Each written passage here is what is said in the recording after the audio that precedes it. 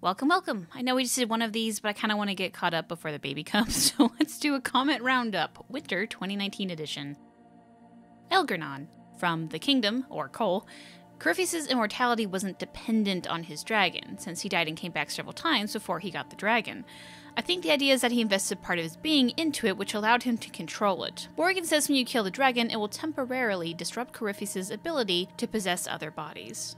So Cole brings up a good point. Corypheus is able to possess either Janica or Larius before we know of any dragon. I'm not really quite sure what my thought process was when I wrote that relative immortality required both blight and some dragon usage, to be honest. I don't know. I'm going to say baby brain, but who really knows at this point? Just as a very quick aside, though, this is also one of those moments where I just want to say that while this is a world of magic, and I guess anything is possible, the plot point of Corypheus' dragon dying and being able to disrupt his body-changing abilities just never made sense to me, even if he did, like, invest a part of his being into it, which allowed him to control it. Like Cole says, I don't know, it never made sense to me. But yeah, thanks. Lanny Log says, wait, I thought all gods were able to turn into dragons. I thought that was the form someone got in trouble for taking. So, yes and no. Yes, that this is what the fans believe on some pretty good evidence, but it's never actually been confirmed 100%.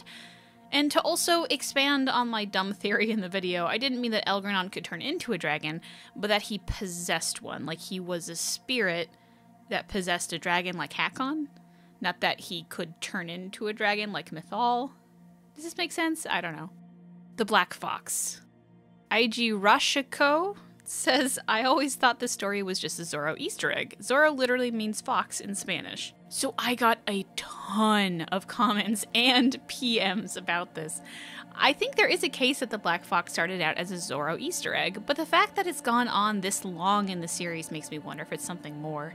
There are a ton of Easter eggs to other media in other parts of the game, but none have ever really made it out of the one piece that they've been referenced. The Black Fox have been noted in all the games and even one of the novels. It's just, maybe it started out as that and then it's transformed into something else because they like the idea so much, but it's become a lot more than I think it originally was supposed to be. Gangster's Paradise says, and what's the connection to the Black Fox in Awakening and to S.L. Coldry in Origins? Okay, this one took me a moment to understand, but I thought it was something important to actually bring up. So I am afraid, dear gangsters, that you have misremembered Awakening and the Slim Coldray questline. What you were thinking of is the Dark Wolf, a pseudonym given to the hero Ferelden if you complete the stealing questline from Slim, and an imposter you meet in Awakening who has taken on your title so he can do more with it. So I guess the answer to your question on what the connection is that there is none, but to be fair, Dark Wolf and Black Fox, I can see why you confuse the two. Zevran. Celine Thanatos says, I'm confused. I thought Zevran didn't know for certain if his father was the woodcutter because he died before he was born, forcing his mother into prostitution, hence why he grew up in a brothel. But he said his father could have been anyone. So you are right, Zevran says this and I happened to just miss that line when writing the episode. However, World of Thedas does some fuckery and mentions that his mother's husband was killed by the crows and that she became a prostitute to pay off his debts. It also lists the year that the murder happened, which is also the same year that Zevran was born. So to me, I took this to mean that the woodcutter was his father and that she was pregnant when he died. But there are arguments otherwise, and this is one of those moments where the lore doesn't really line up that well.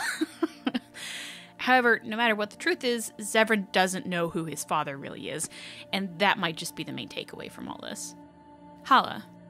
John Kissier says, could the different Halla be blighted Halla? We never have seen them and blighted creatures look monstrous. So I actually brought this up in the Book Emporium episode where I talked about Horror of Hormac, and while I would normally just leave it to that, I got so many comments about this, and I keep getting comments about this, so I just want to say it again and louder, and just to make my life easier, I'm just going to replay that bit from the episode.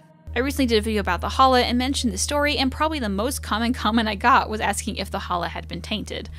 Now, while it is possible, I would like to state that I'm not really sold on it. In DARPG, which is debated to not be canon, so keep that in mind, there is a creature called the Darhallan, or basically a tainted Halla. There's actually a picture of one, and it doesn't really look like what is described in the carving. While things change, and especially for things in Dragon Age RPG, I think, like Friedel mentioned, these aren't Darkspawn. They are something more. Something created. Lee Vale says, the fact that insectoid Halla were described as pulling prison Aravels makes me think that they aren't like an accident of the taint or something. My speciality when cooking is soup. I have a few recipes for soup. Maybe Elgar'nan had a few recipes for Halla, and these were meant to be intimidating prison warden ones that would scare prisoners and slaves into submission. They might continue to exist, or, more likely in my opinion, only the graceful one survives because they were easier to care about and desire. Okay, this is just a really good comment, and the cooking imagery really makes it click in my mind, and I really have nothing to add other than I just really agree with it, and I just want to make you all see it. So thank you so much for leaving that comment. And that's all I have. I know it's a short video, but I also have been slowing down a bit on content due to baby stuff. In time, things will get back on track, but it might be a little while as I, get used to things. So, just have lingering questions, proof that I'm wrong, comments about your own fan theory, feel free to tweet me at @Gilderthon on Twitter or send a PM to user Elgar'nan on Reddit. Dress your all.